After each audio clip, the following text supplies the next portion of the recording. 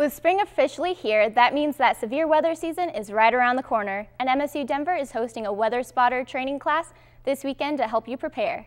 The event is this Sunday, April 12th at 3 o'clock in the Science Room 2005 and is free and open to the public. The class lasts about an hour and a half and is taught by a representative from the National Weather Service office in Boulder. Students will learn the basics of storm development and structure, as well as criteria to report to the office. The weather conditions on the Auraria campus are now just a click away.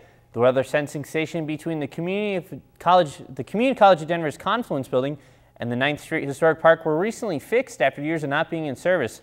Before the repairs, weather reported on MSU Denver's WCS radio came from Denver International Airport.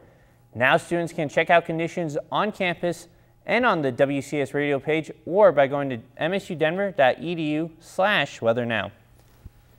So those are some great opportunities, though, for some of the meteorology students here at Denver. You could check out the current conditions and also that weather observation class. I'm not a meteorology student, but that looks like a lot of fun. I'm not either, but I think they'll be really good because I really like to know what the weather is so I don't go out in shorts when it's snowing. Yeah, you don't want to do that. Yeah, that would not be good.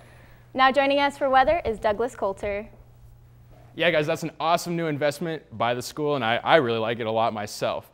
Right now we're sitting at 59 degrees here on the Auraria campus on April the 10th. We're sitting under mostly sunny skies. We have winds coming out of the northeast at 5 miles per hour, and our high today is expected to be at 65 degrees. But where should we be for this time of year? Well, usually for April, our average high is 60 degrees and our average low is 32 degrees. So we are going to be a little bit above average today, and for the precipitation, we usually get about 1.7 inches of rain in this year.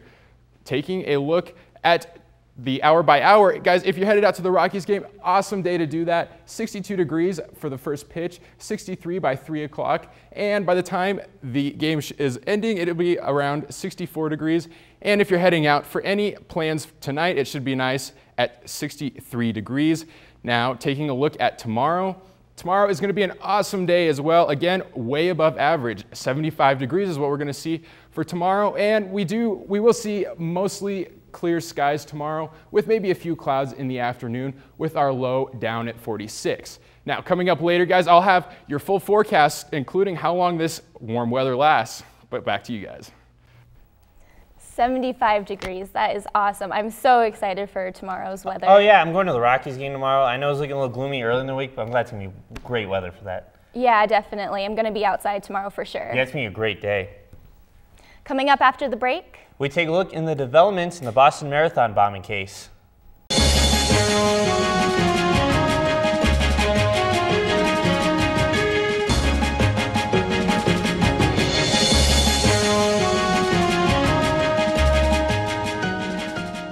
As you mentioned earlier, is just around the corner, but let's talk about it right now. So Saturday for tomorrow, if you have any plans going up to the mountains, maybe doing some hiking in Boulder, we're going to see a high of 72 degrees under partly cloudy skies.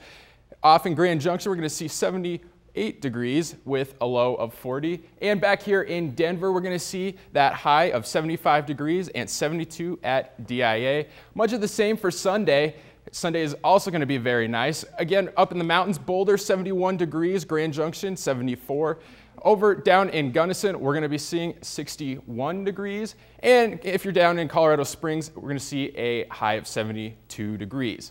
Now, your national map for tomorrow, that's where we see that severe weather. Now, it stays away from Colorado, but you will notice right here to our east down in Kansas, all the way down through Texas, we do have that chance of rain. And I do think that some of these storms through Kansas could be severe with large hail and some destructive winds, but that will stay away from here. Again, we do actually up in the northwest have that snow up in Washington still, so they're still dealing with that up there.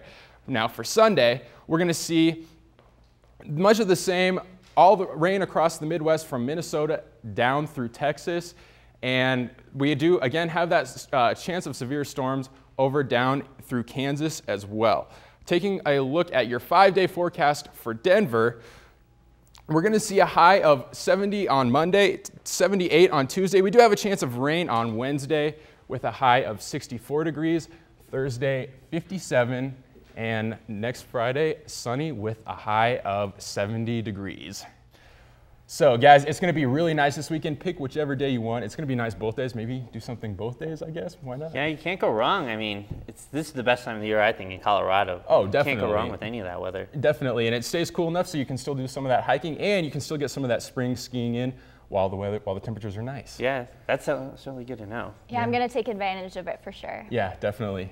Well, stick around. We'll be right back.